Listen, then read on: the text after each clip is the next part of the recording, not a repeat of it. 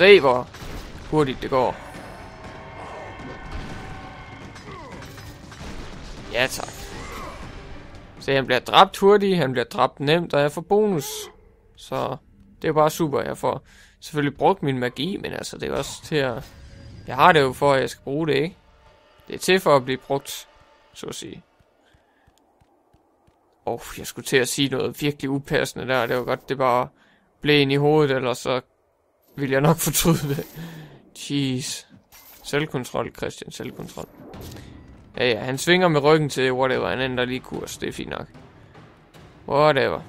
Kratos klarer det. Den her sektion kan jeg godt huske. Lidt afslørende, hvis man kigger til højre der selvfølgelig, men så kan det gå. Og... Kan jeg nå det? Det kunne jeg.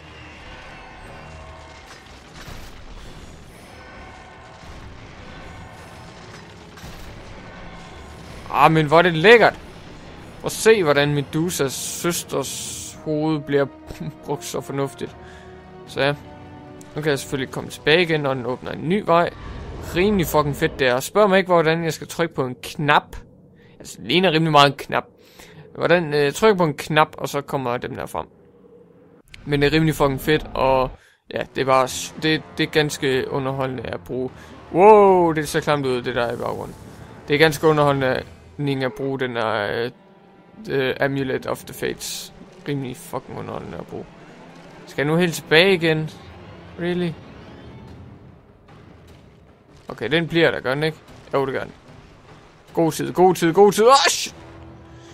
Okay. Den tager vi så lige igen, fordi jeg skulle have min dumme collectible. Eller noget. Nej, det var ikke færdigt med at gro ud. Shit. Pinligt. Stop, for satan.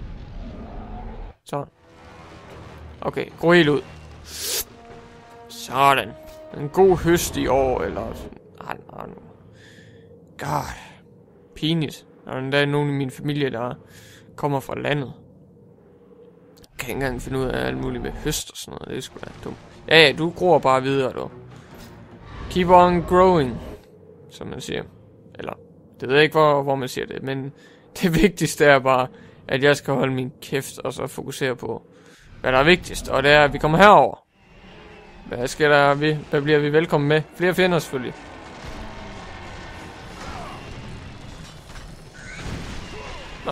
Tak for hjælpen med at smadre ham. Det var faktisk lidt besværligt, da jeg tænkte over det. Så mange tak. Jeg tror, jeg kan klippe nogle bonusser, fordi at jeg brugte den metode lidt for mange gange i træk, måske. Godt være derfor. Jeg er ikke helt sikker. Damn. Det er en fed lille sekvens igen.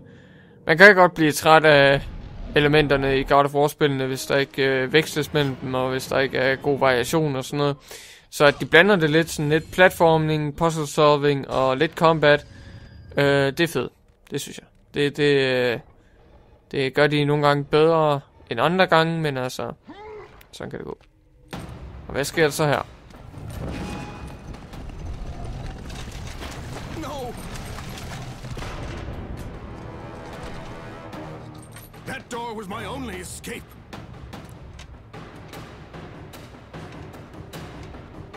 I have faced test after test in search of the sisters. And now you have dashed it all away.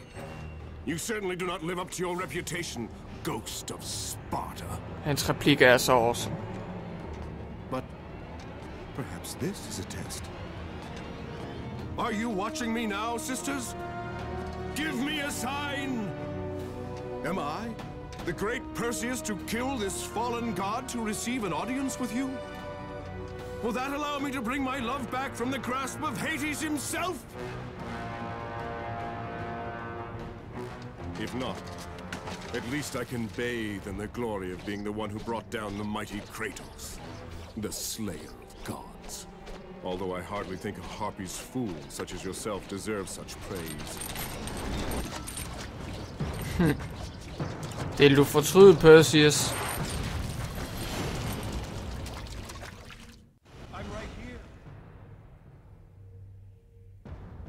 Eller hvor er du henne igen? Kan du give mig lidt et hint? Selvfølgelig synd, at den her kamp skal foregå i vand. Det har du nok ikke lige regnet med, hva'? Jeg har regnet derud allerede. Kampen er ikke engang begyndt endnu.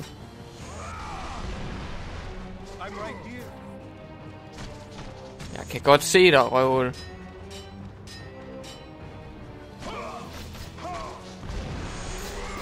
Okay. Jeg kan faktisk også godt høre det på lyden. Så send den her satan tilbage. Come on. Jeg kan faktisk godt høre det på lyden. Det er faktisk rimelig imponerende. God stereo. Jeg ved ikke, om det kun er mit headset, der er godt, eller hvad det er, men... den gad det sgu ikke lige. Men ja, hvad jeg synes, der er fedt ved den her kamp, det er også... Hans replikker, de er... lidt simple i starten. Selvfølgelig så bliver det lidt overdrevet, når de skal finde en måde at introducere ham på, når han skal ligesom tale til sig selv og sige, hvad hans navn er. Perseus, det er selvfølgelig ham fra den fortælling Clash of the Titans. Og det fede er, at jeg tror, de har fået den samme skuespiller fra den originale film tilbage i... Ja, langt tilbage i... før i tiden. Der tror jeg, de har fået den samme stemmeskuespiller. Eller selvfølgelig bare skuespillere til at spille ham her igen. God of War 2, det er rimelig fedt. Rimelig fedt, ja.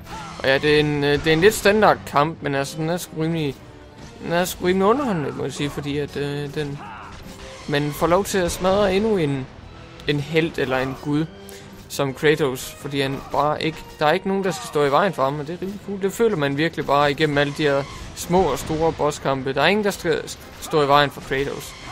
Og ja, så sword on sword action, det er jo super. Det var lidt anderledes med Theseus, men Theseus kamp, det var faktisk også skræmmende kort, nu hvor jeg tænker tilbage på den. Okay, nu tager jeg også dit fucking svær. Så er det ødelagt. Godt lige det der zoom ind der, og Kratos han bare smadrer den. Selvfølgelig nok lidt skuffende, at Kratos ikke rigtig siger noget tilbage til Perseus, men så kan det vel gå. Altså, nej, ved du hvad, det vil jeg ikke engang undskylde. Det er sgu mærkeligt, og det kan jeg ikke lade være med at lægge mærke til nu. Ja, du har stadigvæk dit skjold, det er synd, og... Jeg skal bare ikke bruge det så meget, fordi jeg blokerer stadigvæk. Kom her. Jeg er ikke klar over, hvor meget rækkevidde jeg har med de her blader. Han går helt herind. Skal det måden betyde? Ej, nu hold det. Send den der satan tilbage. Og den der også. Wow, det virker ikke. Jeg kan bare se.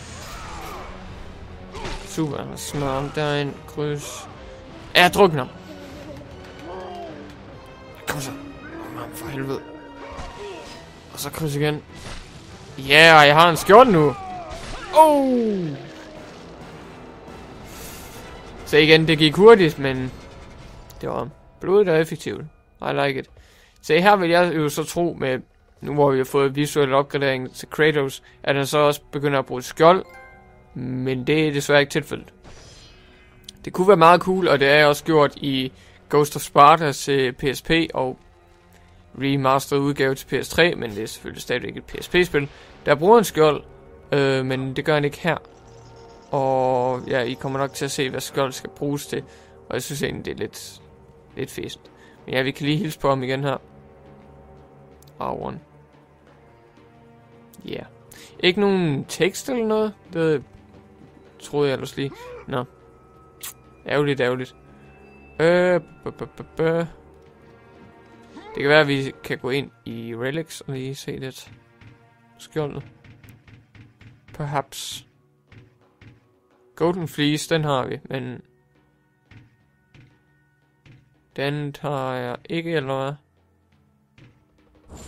Jeg har den måske her.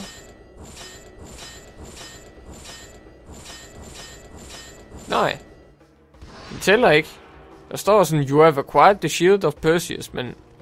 Tæller åbenbart ikke. Nå, men... Ja. Rimelig fucking fæsent, at den skal bruges der. Men det skal den. Don't ask me why, det skal den bare. Så jeg har dræbt Perseus, en rimelig stor helt. Den er selvfølgelig ikke af størrelse, men af betydning. Han betød rimelig meget i den græske mytologi. Sådan som jeg opfatter det i hvert fald. Det kan opfattes på mange forskellige måder.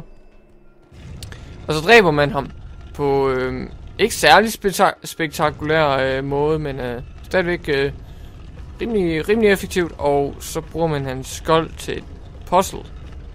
Og det er det. Måske lidt spildt chance, vil jeg nok sige. Hvis jeg skal være ærlig. Kom nu på plads der. Sådan.